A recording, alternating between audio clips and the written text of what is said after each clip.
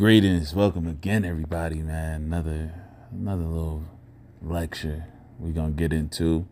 But first of all, I want to make an announcement. I'm gonna be releasing my first official book, which will be available for hard copy, actual physical copy.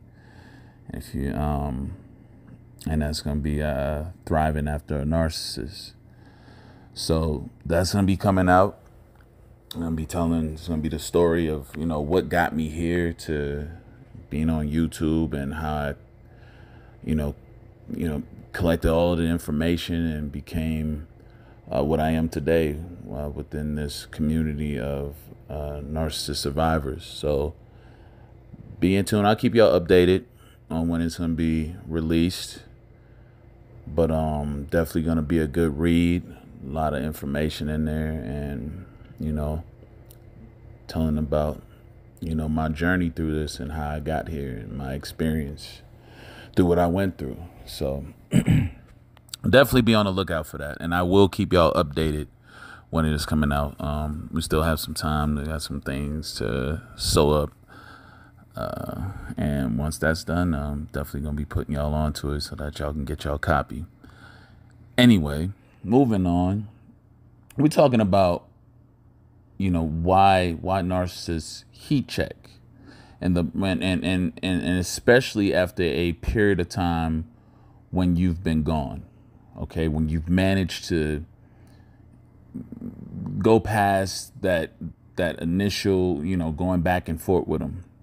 And the heat check is this usually happens when you have made a firm stand on your boundaries and not reaching back out to the narcissist. Okay, this is when you just said, I've had it, I'm done, there's nothing to go back to, and you've moved on.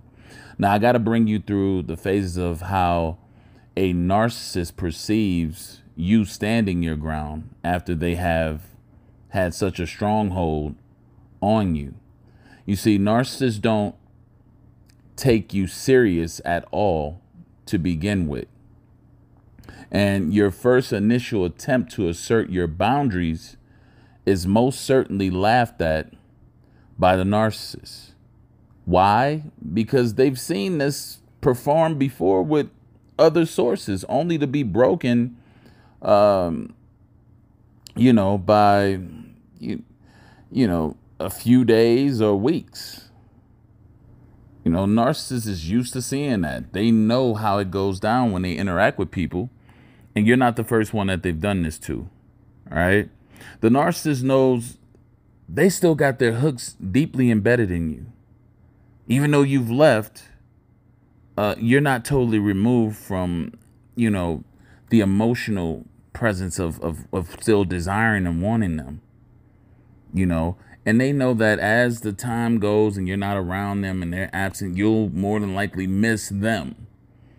Because through this process, you got to understand, there were times when they would do stuff to you and then they make up and really go out their way to make up to you, only to do the same thing that they made up for within a week or so later. And this has been something that you've been accustomed to, and you can get used to the feeling of breaking up to make up.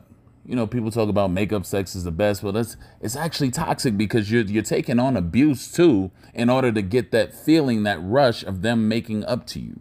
Not a healthy position to be in, or be recycling in a situation. And you're wasting your time by threatening to leave or pleading for change or things like that if you stay gone for a while, thinking that if I'm gone, it will motivate the narcissist to stick around or become willing to cooperate with you better. And this is all wishful thinking. You got to understand that it's just wishful thinking. The narcissist is they know how to use different coping mechanisms to deal with certain things like this. They know how to escape in their mind and hold off and compartmentalize these situations so that it doesn't affect them the way it affects you. And as the narcissist, the narcissist knows all too well the process of human emotions, and will laugh at the thought of you doing this because it's a game to them. And now,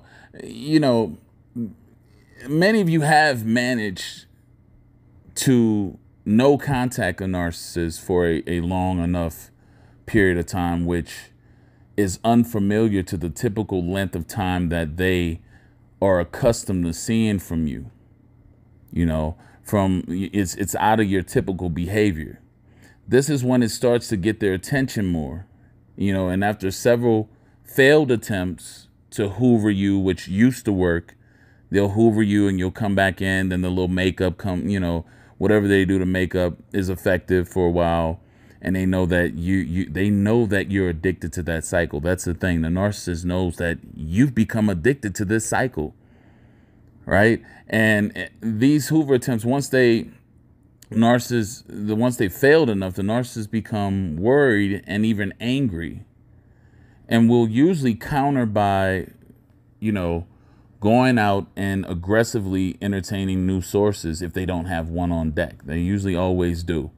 But they will go out to aggressively entertain and get a new source to triangulate you with once you do return, because they still believe you're going to return back wanting them. See, in their minds, you're going to realize the mistake you made. And this is why it's so important to, when you do no contact and move on, you have to be fully ready to be gone. Because when you do come back, it's a game to them, and now they want to punish you. Now they even take you less serious, and they've already set up the situation, to when if you get weak, and this is why I tell people don't fall into it, because if you get weak and you're thinking, you're sitting up there listening to that Carl Thomas, and you call.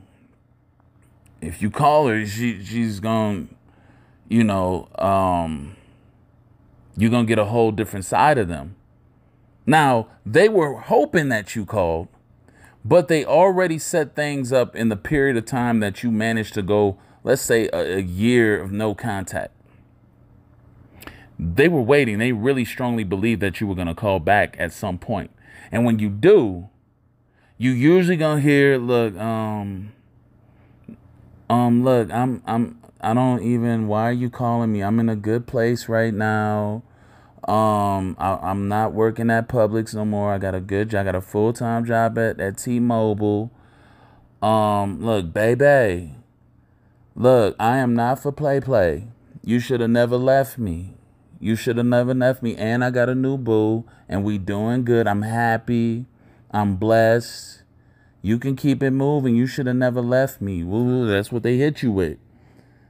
And so now they were waiting. They were just waiting to throw that on you. And now it's even a more questionable, because it's like it makes you feel like because you left, this is what happened. So they purposely get into situations where they can throw that up in your face. And you're going to be met with that aggression, like I said, or with something to hurt you if you do try to go back. That's all it's about at that point. So no contact and not breaking for more than 6 months to a year, the narc might, they might have ran their course with the new supply, right? And now they're trying to go back to that grade A supply, which is you, even though they may have told you that when you reach back out, right? So you're thinking, oh, it's over. And so, but as we know, narcissists always, every supply is going to end up failing at some point. So they will come back. And the reason why they'll come back is because that time you reached out and they was able to hurt you with that. Now they come back looking for the grade A. Now they come back after you. But now the Hoover attempt is disguised, because they know what they said to you. They know that they, put you down, told you all of this stuff like they were good, but now they're hitting you back up. So they want to appear like they're not really concerned with you, they're not really tripping on you.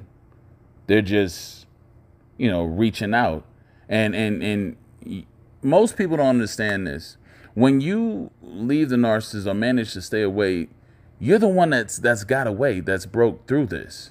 Because not everyone gets this access, get the access to this information after dealing with a narcissist, and continues to stay out of the funhouse, right? With these deranged individuals. So everybody doesn't get this after a breakup or going through it with a narcissist. They don't come across this information, so they still go back and forth playing in that playhouse with them. And this is what narcissists expect. But if you're the one who managed to switch the whole game up so cold on them, you kind of like mess their ego up a little bit more than somebody else who is still entertaining them after all they've done. And those of us who do get the information realize that the situation is never going to get better or change. You know, it's going to continue on with the same thing that has been going on. So people who do get it, we're less susceptible to the repeats. And there's different tiers of these heat checks that narcissists do. Usually, and I'll break these down, like the 3 tiers that you can usually find after a lengthy period of no contact. These heat checks, which is trying to see where you're at in the mind and in life. So it's not going to be as direct before as the initial hoovers when you first, got away from them and it wasn't that long a period of time, because to them you were still caught on them. But if you've moved on, it's been a while, they don't know what's going on in your life. So they got a heat check, see where you at. And that tier 3 heat checking is usually like, hey, you going to come and get your clothes? Cause I'm going to throw them away.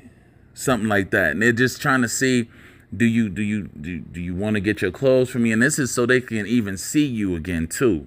It's been a while. They may miss that grade A supply and they want to see that grade A again, because they see you again. They know that they got something to work back into your head. Or you'll hear, look, I left my Rob Ross paint set at your house and I need that. I'm about to start doing Picasso's at Piedmont Park on the weekends, and I'm gonna need that. And they ain't never touched that one day ever since you was with them. Now they done found this new hobby that they want to start, and they just happen to have left it there. And they like to leave stuff at your house or stuff like that when this stuff happens, so that they have a reason to return in case a situation like this happens. Or another tier 3 heat check is, I was just checking on you. I had a dream about you, and the Lord put it in my spirit to reach out to you to make sure you was okay. And I'm just wanting to know, so it'll be stuff like that. And those is real minor. It's not heavy, but it's like, okay, that didn't work. Now they moved to tier 2 heat checking. And this is where it's like, they'll come with, like, I was watching something on TV that reminded me of you, and it made me miss you, and I just wanted to let you know you was on my mind. Something like that, right? That's that tier. They want you to know, like, they're humble now.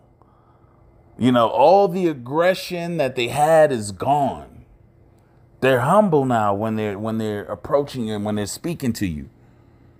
Or you get that tier 1. And the tier 1 heat check is kind of like, it's very in depth, and it's designed to make you think that there was a change. Tier 1 might be like, I've been doing a lot of thinking about, what went down between us and how my behaviors was unacceptable and, out of control. I just didn't see it at the time. And I've been going through a lot since I left you, and I realized how much I love you, love me, and I loved you, and I've been doing all kind of things to help myself, to be a better person, which I didn't know I was being at the time with you. I didn't know I was being the way I was being, and you've always been such a pinnacle person in my life. And if I could just speak to you, if not, if I can't speak to you, is there any advice you can bless me with?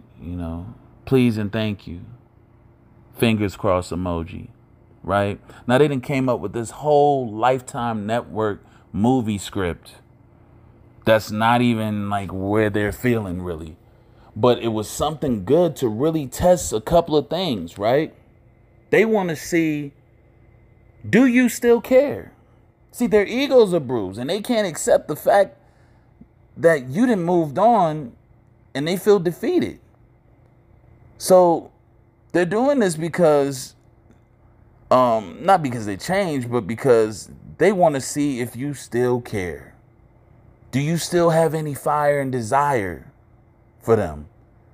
Shout out Rick James and Tina Marie too. Rest in peace on that. But they want to see if you got any fire and desire. And also because what they thought they could replace you with failed completely. And now you cold as ice to them. And it don't make no sense because the way you used to be all wrapped up and involved in them, you're just ghost to them now. The heat check is all about seeing if you still have anything left from them, or are you just mad? Are you trying to, show that you're doing some revenge, or have you really moved on? Have you really moved on? Have you really totally understand? Do you totally understand what they're about? Know that they're damaged and that they're no good for you? Or are you playing the game like they play the game? This is all it's about. So you have to realize this. And then you move on from, to thriving and surviving.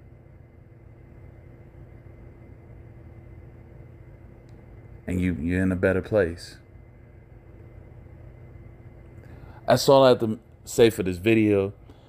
Hit the like button, y'all. Subscribe if you haven't subscribed. Again, Thriving After a Narcissist, the book that, my book about my stories and be coming out. I will keep y'all updated. Still have a little bit of time, but just wanted to put y'all on to that, let y'all know that's in the works. And hope y'all taking care of yourselves. Till next time, have a good one.